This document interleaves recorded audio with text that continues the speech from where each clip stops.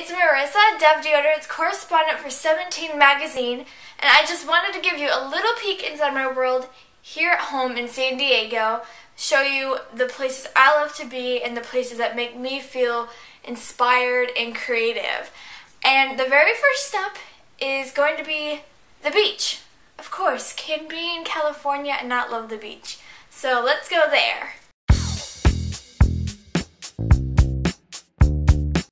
Hey everyone, it's Maryssa. I am here at my favorite beach in the whole world, and it's slightly cloudy and cold today, but it's a beach, so it's still awesome.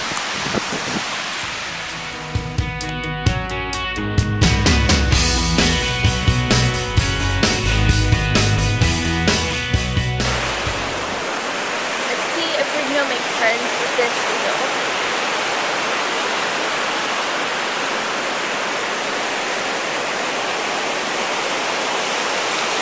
Oh man, he ran away.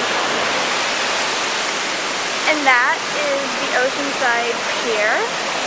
Little known fact, it's actually the longest wooden pier on the West Coast.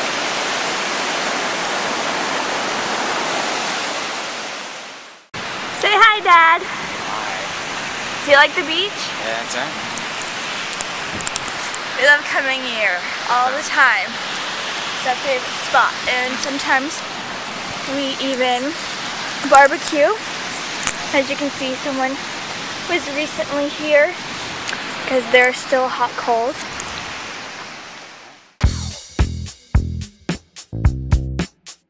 My favorite thing about coming here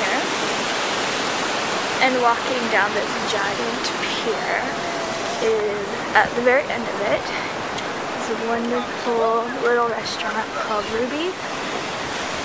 And there's a bunch of them throughout Southern California, so if you're ever in the area, this is the best place to come. They have fruit thingies. Oh, they do?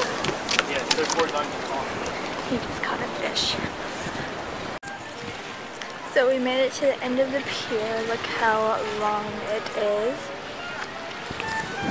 Here's that amazing restaurant I was telling you about. It's very quiet back here compared to at the front of the pier where all the waves are crashing.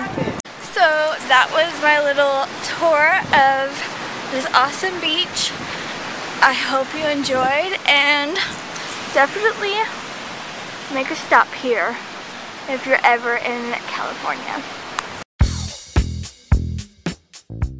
I'm going to give you a sneak peek into my fashion design station, which is just a table in the living room.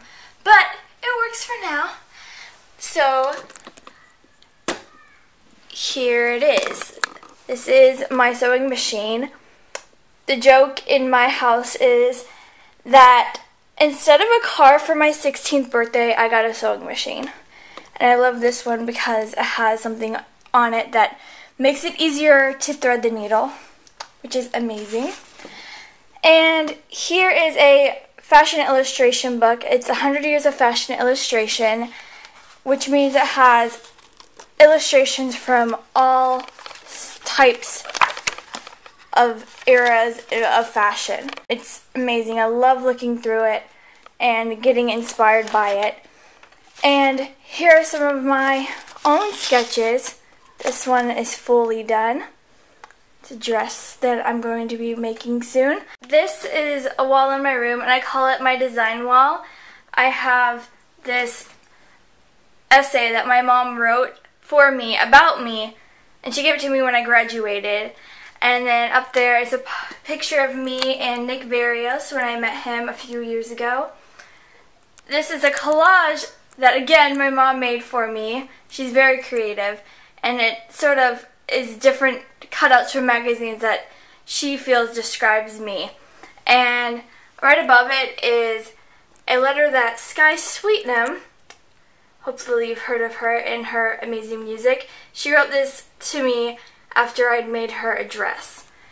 And then I also have photos of Allie and AJ when I met them, and then them in my designs. So that's pretty cool, and I have this on my wall facing the opposite direction of my bed.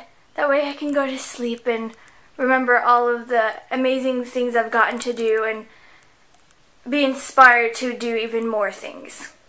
In combination of the things that I put on my wall and my little sewing space, those all are places that inspire me and fuel my creativity and are where I spend most of my time as far as when I'm creating things. So, do you have a place like that too? Is there a place in your house or nearby that you go to whenever you need inspiration and feel creative and know that it's okay to let it out?